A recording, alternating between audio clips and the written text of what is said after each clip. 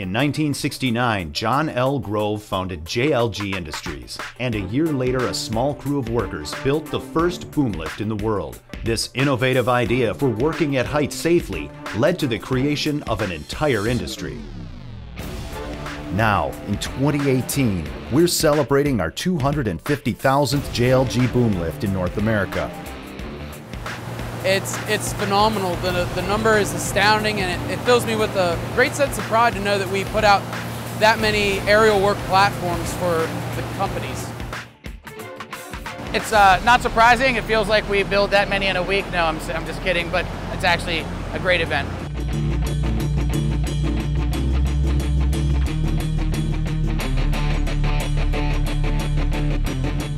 It looks a little different from the first boom lift. It moves more easily around the job site. It reaches farther. And it has additional safety features designed to enhance operator comfort and confidence.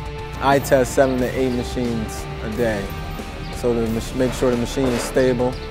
As far as building the 250,000th boom, it's a milestone for JLG in its history. It goes to show you that we build pretty good equipment and the customers keep coming back.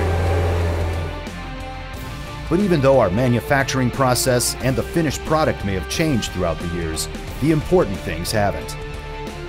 I'm very proud to have been with the company for this milestone. It's a big achievement. It's cool that we've had that many products out there, and knowing that we've built that many safe machines of high quality for people.